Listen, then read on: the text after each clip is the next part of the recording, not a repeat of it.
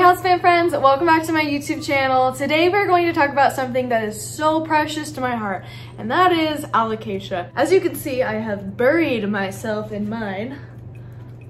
Here's one. Oh, there's some cactus behind me that is poking into me. It does not feel good. Here's the big leaf. We're gonna talk about alocasia, and we're gonna talk about everything about alocasia. In this video, we will talk about soil, level of difficulty, humidity, general care, watering. What is poking me? Oh, it's my paper spine. Oh, this one, he's poking me. Welcome to my alocasia area. Ashley's alocasia. I thought about making that my Instagram handle back when I was picking not alocasia names, back when I was picking the names for what my Instagram is gonna be. So make sure that you like this video, make sure that you subscribe if you're not already subscribed. My channel, we do all the plant stuff. So if you like plant content, we're here. If you like animal content, we're here. I have a cat who is off screen right now. Say hi, Raven. Did you hear that? I'll turn the volume up maybe. She's sitting on her little couch. Anyways, right off screen, you can't really see, I do have my Alocasia cuprea here. Let's just jump right into it. I guess I should identify these for you. So this is my Alocasia Micholitziana. Oh, but the short name that everyone calls it is Alocasia frydek. This is Alocasia odora variegata. This is my favorite leaf all the way down here. And this is Alocasia cuprea. Actually, I own a Zabrina, but she is being rehabbed right now over there, so she's not in frame. Is that better? Alocasia Ashley. In case you're wondering, I have pretty bad ADHD, and filming these videos is always hard because I have to stop whatever I'm doing in order to film them. So lately in videos, I've had an AirPod in, listening to music as I film so that it helps me stay focused and get less distracted. I'm listening to Dance Monkey by the Tones and I. I've spent the last 2 hours preparing this video because I want it to be comprehensive. I want to talk about everything. Let's start with soil composition. My Alocasia soil mix is pretty heavy. It's a heavier mixture. It's very much 5-6 potting soil. And I know that sounds like such a weird fraction to throw out there, but I just really want to stress how little other soil is in here. It's so much just potting soil. It's like 5-6 potting soil and then like 1-6 orchid bark. It needs to be a thicker mixture. It will drain well as long as you got a good pot, but both of my soil mixtures are very, like almost all just potting soil with a little bit of orchid bark in them to give them that extra bit of drainage. This one is all potting soil. I do that because small alocasias dry out really quick. Giving it a nice moist area to live in, it keeps them from needing to be watered 24/7. Because these guys are water monsters. It took me a while to figure that out. Currently, we're all spider mite free, but it was a process to get here. This one suffered. There's some spots here and there. So another important thing with soil composition is don't aerate your alocasia. This is because alocasia come off in buds, and they really have shallow root systems. Like they obviously go down to the bottom of the pot like normal plants, but they also have roots that are kind of along the top. Whereas like philodendron and monstera roots kind of go all the way down to the bottom and then they kind of wrap down there. Alocasia roots kind of fill the whole pot. If you aerate your plant, you kind of risk breaking off pups because alocasia grow from bulbs. So it's gonna shoot off baby bulbs here and there that you can break off, have a new plant. But if you aerate, you're probably gonna ruin whatever it's got going on. I've never aerated my alocasia. I never plan on it. They're way too delicate for me to just go sticking some chopsticks in there and messing up their livelihood. That's honestly all I have to talk about with soil. The soil is not a big deal for me. I wouldn't worry about it too much. Usually, if your first thing is worrying about your soil composition for your dying plant, you're not gonna wanna start with soil. There's so many other factors like humidity. This is a big one. Alocasia love humidity. They love it so much so, in fact, that the moment I gave this one over 70% humidity, it exploded. The leaves darkened. Also, if your alocasia isn't unfurling its leaves, or if any of your plants aren't unfurling their leaves, it means that they are not getting enough humidity to be able to produce leaves effectively. That, or if you have like crazy high humidity in your plants, and your plants still aren't putting out good leaves, definitely repot your plant because it's probably crazy root bound. My Alocasia Frydek right now is living at 45 to 50% humidity, which is just the humidity of my living room. And you can see how little the plants are coming in. This is the newest leaf compared to this. So it's really not happy with me. The problem is that it's so big that it will not fit in a greenhouse. So I can't really do anything for it other than wait until I can afford a Lavoie and then put it right next to the Lavoie. Hi, Raven. Hi. My Alocasia Adora, this guy, I keep this one in my bedroom in front of a lamp. It stopped growing out here altogether, just completely stopped growing, and it's losing a lot of the white. When I got this thing, it was a white machine, and this is, oh, we got a new leaf, cute. It's really losing almost all of its white. It's because it wasn't getting enough light out here and it wasn't getting enough humidity. So I moved into my bedroom. It's right in front of my grow light, like literally grow light, Odora, like that close. And I rotate it every other day because every day that I wake up after I've rotated, it's leaning towards it. So you gotta keep rotating it to keep it even. So I think I said already, it gets about 60 to 70% humidity and it's growing very nicely. Like it's putting out new leaves very frequently without me having to really worry about its well-being. My Cuprea. This guy lives at 80 to 100% humidity. And he pops out leaves like crazy. I know you're like, Ashley, there is literally one leaf on your Cuprea. How can you say that? Well, this leaf came out a week ago and we already have, oh, right here. There's a child right there. You can barely see it here. Let me use my red nail. See that? Right there, yeah.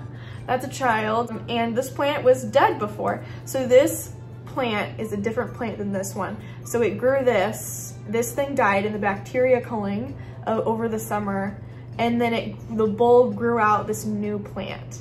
And the new plant is now growing out a new leaf. So this has been in the greenhouse for 3 weeks. It only just put out this leaf a week ago, and now we're getting another one. And this is at the highest possible humidity. My Alocasia Frydek was growing like crazy when it was living at 80% humidity, and that was in my dorm room. But unfortunately, she's living a sad life now, and we have to fix that. When it comes to light for Alocasia, it depends on the Alocasia, but if you have something really green, you really want really bright light. It can mean indirect, it can mean direct. If it's direct light, you're gonna want it a little bit away from the light source, maybe like 5 to 10 feet.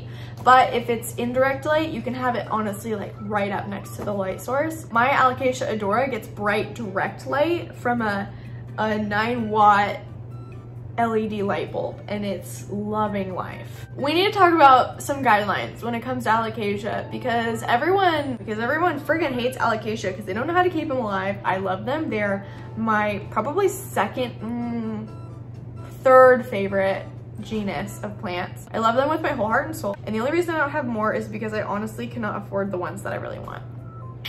So, Alocasia grow from bulbs. This is important because it means if you cut off an Alocasia leaf because you want to propagate it in water, that will not happen. You will have just cut off an Alocasia leaf for no reason and it'll die eventually. Because it's a bulb, the only way that you can propagate Alocasia, it can only be propagated by separation, which is where it grows new plants and then you take it out, put it in another pot somewhere, and now you have 2 plants. Or you can leave it in the big plant. Here, let me show you an example. Oh, and he's got a new leaf coming out too. You can see here that this is a separate plant right here. And this is a separate plant. And then there's these tiny little leaves down here, and those are babies. Okay, this is important. Alocasia are martyrs. If you don't know what martyr is, it's basically something that sacrifices itself for the well-being of something else. For example, anytime on an Alocasia Frydek that a new leaf comes in, you will lose an old leaf. it will be like clockwork, especially during growing season. My Alocasia frida, I don't think my pot, because this is 2 plants in here, I don't think that my pot has ever kept more than 6 leaves alive at the same time, and each plant never has more than 4. If there's a 4th leaf, it means that one of them is about to really kick the bucket. And it will yellow and look gross and sick and tired and sad, and then it'll just die. And eventually it will just fall off all on its own. Some people let their Alocasia leaves completely wilt and die to the point where you can literally tug on it and it will just separate. However, as soon as I notice that an Alocasia leaf is starting to die, I straight up cut it off. The reason I cut it off is because the energy that the plant is putting into trying to keep that leaf alive could easily go into bringing out the new leaf. Sometimes, and most of the time, especially on a frida, you will realize that a plant is literally losing a leaf and there's no new leaf to be found. And this might really make you scared. You might be like, oh my gosh, does that mean that it's just dying now? Is this just a sign that it's literally gonna die? There's nothing I can do? Nope, it just means that you can't see the new leaf that's coming out yet. Sometimes it might take an extra 2 days for it to come out. Sometimes it might come out before another leaf even starts to die. It honestly depends on your plant and season and its lighting and humidity and soil conditions. Another thing we need to talk about when it comes to Alocasia are the spider mites. Alocasia are crazy spider mite magnets, and that is because on most of these, you have these very small curves. So you can see that this leaf is wavy, and spider mites like to make their tiny webs connecting the high parts over the divots. So that makes Alocasia leaves very appealing to spider mites, unfortunately for us. The great thing about this is that it's very easy to wipe off because these leaves are so flat. All you need is, for me, honestly, I just use Dawn dish soap with some, like a warm wet washcloth, and I just wipe the leaves down a couple of times, front and back, and the tuberous stems. I do all of it. I don't spray them with neem oil just because Alocasia leaves are super delicate and I don't really want to expose them to anything super crazy strong. Spider mites themselves aren't too bad. I would rather have spider mites on every single plant than to get mealybugs once. Spider mites are fine unless you have an infestation level situation on your hands, which you probably will not ever have. One time I voluntarily let spider mites live on one of my Alocasia for a while, and then I just checked one day and they weren't there anymore.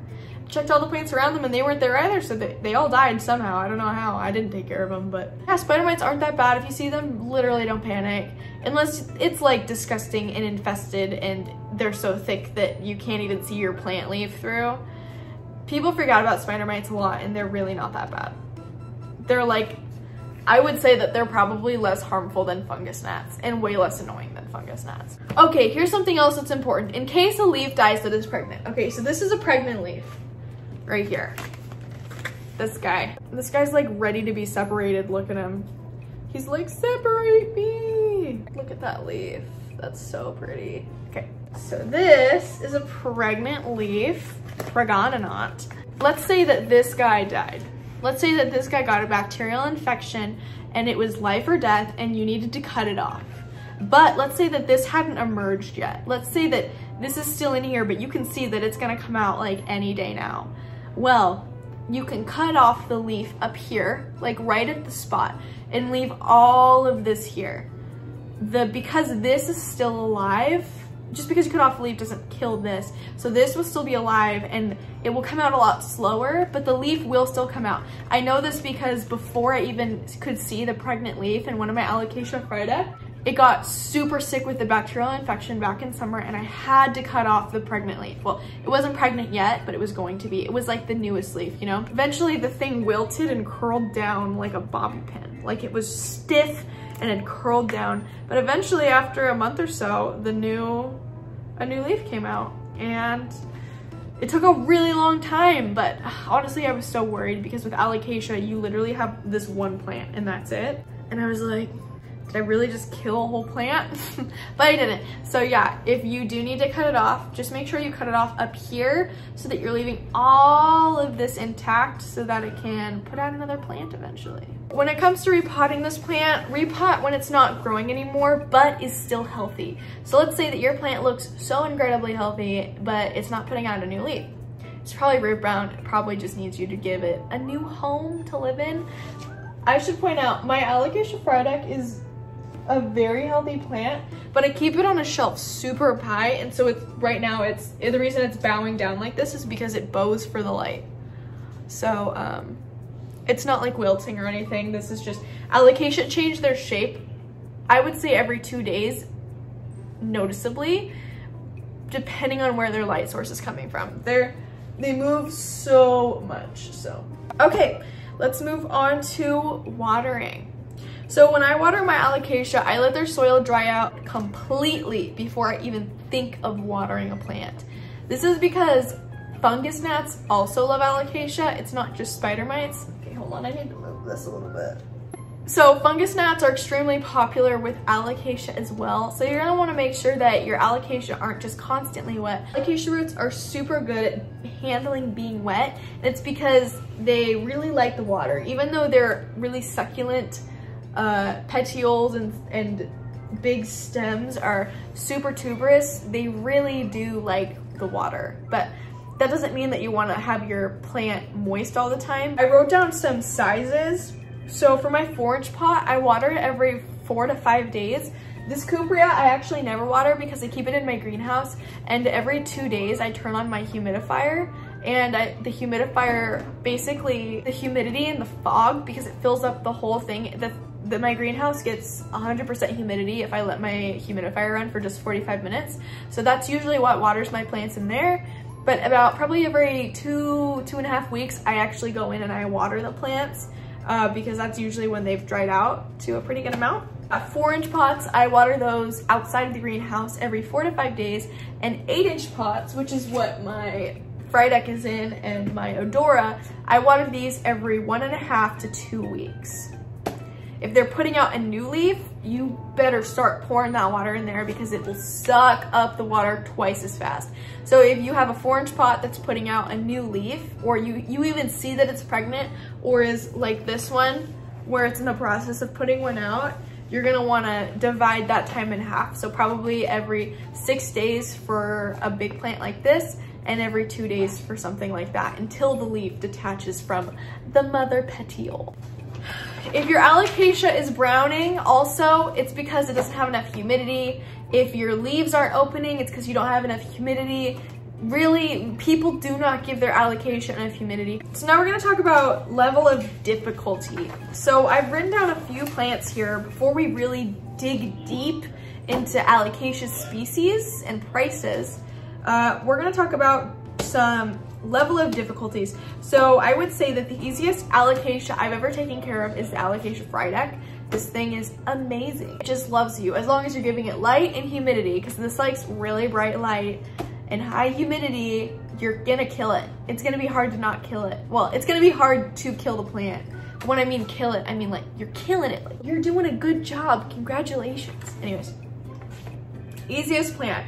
I would say the next easiest plants are an Alocasia zebrina, which is also a reticulata, which is also a tigringa. All 3 of those plants are the same plant, but they have different like affinities. So a reticulata it's an unofficial botanical word for this, for this leaf pattern, picture that I'll put right here. And a tigringa is just a zebrina that has really pointy leaves, but they're all the same plant. Then we have the Alocasia odora, plain, not variegated. The variegated is very hard to take care of. The white melts so easy, like so easy. I was always having to cut off the dying sections to try to keep the rest of the leaf alive. The next easiest Alocasia I would say is poly. Alocasia poly is actually fairly hard to take care of. Alocasia poly is also known as the African mass Alocasia. I would say the next hardest Alocasia to take care of is the Alocasia cupria and the Alocasia infernalis. These 2 Alocasia are basically the same plant, but one of them has a different colorway. The next easiest I would say that's hard to take care of is Odora variegata. This has definitely put me through the ringer a little bit sometimes. And the hardest Alocasia that you could possibly want to take care of are jewel Alocasias, or any Alocasia that has a smoky gray or white on it. Good luck. All right. Now we're gonna talk about a lot of Alocasia, all right? Are you ready for this? Here I have listed 22 Alocasia. The most, I'm just gonna like pop these pictures in here really fast.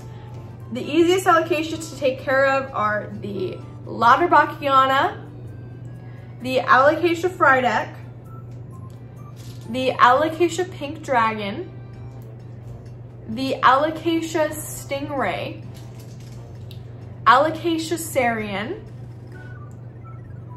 Alocasia odora, Alocasia poly / bambino. I believe that they're the same plant. Alocasia lowrider, Alocasia lutea, Alocasia calcutta, and Alocasia tiny dancer. And pricing for these plants, I would definitely say if you're for small of these, you're gonna pay anywhere from $8 to $15. For a medium of these plants, you're gonna pay anywhere from $15 to $35. And for a large of these plants, you're gonna pay anywhere from $35 to $50. I'm not saying that these should be the prices that people pay, I'm just saying that these are. The reason the range is so big is because when I got my baby Alocasia Friedeck, I paid $8 for this plant. It's amazing, I love it. Alocasia odora, well, this is the variegata. I paid a lot of money for this, but regular Alocasia odora I've seen sell for like 20 bucks. I've seen Alocasia zebrina and Syrian sell for $30. So, but for small ones, smaller sizes. So these are the Alocasia Black Velvet, Alocasia Maharani, Alocasia cuprea, Alocasia infernalis caput. For these plants, these are all dwarf Alocasia, and as you get to the more expensive ones, they're all really, except for this one, really inexpensive. So you're probably gonna pay $50 to $100 for any of these, depending on the seller. Out of these ones, I definitely think that the Maharani and the infernalis caput are gonna be the more expensive ones.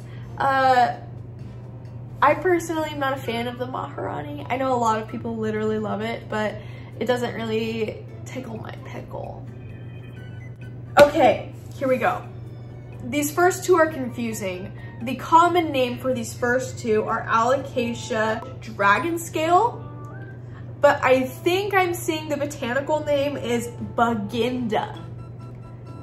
So here's this, just keep looking at this one. Then, well, I guess I can't put two pictures on the screen at the same time in iMovie. So we're doing Baginda, okay? So this is Baginda or dragon scale Alocasia. The next one is the Alocasia Badinga, which is the silver dragon. Okay, the next plant on this list is Alocasia reversa, which has the opposite color scheme of the Badinga, which is the silver dragon. Then we have the Alocasia imperialis, Alocasia nebula imperialis, which is a different leaf shape, Alocasia mellow, and Alocasia nishihira. All of these Alocasia will run you minimum $100 to $250. Oh, and Odora variegata, that should be on the list too. Nishihira actually is sold by Tennessee Tropicals every so often, and they only sell them for about $30 to $5. But Tennessee Tropicals has amazing plants for sale for really low prices. So that's just because they're a responsible retailer and they don't want you to have to pay your soul to get a plant that you like. So yeah. I hope this answered some of your questions about Alocasia. If you have a more specific question about your plant in general, please feel free to reach out to me on Instagram. If you think I forgot something, please drop it in the comments and maybe I'll do an Alocasia part 2 video. In Alocasia, you're not gonna want to buy if you are inexperienced and or do not have a greenhouse. Absolutely do not buy the Baginda or the Badinga, which is the green dragon or so. The dragon scale or the silver dragon. Do not buy any infernalis or a Merlot. Don't buy that either. And I probably wouldn't buy a reversa. Thank you so much for watching this houseplant video. Please make sure to leave a like. Please subscribe. Please tweet me at PlantMeAshley on Twitter. Please follow me on Instagram at PlantMeAshley. Follow my cat on Instagram at raventhecat.jpg. Please make sure to turn on those bell notifications so that you're notified every time I get a video. And please leave some video suggestions in the description. I always want to know what you guys want to see, especially since it changes so often. You say bye? Oh, okay. She's done. Oh, by the way, my shirt, this is a Fruits Basket shirt. I love Fruits Basket. And look, you have all the zodiac animals on the sleeve. Anyways, let me know if you guys want a Weeb Wednesday where I talk about the animes that I watched that week and review them. All right, bye.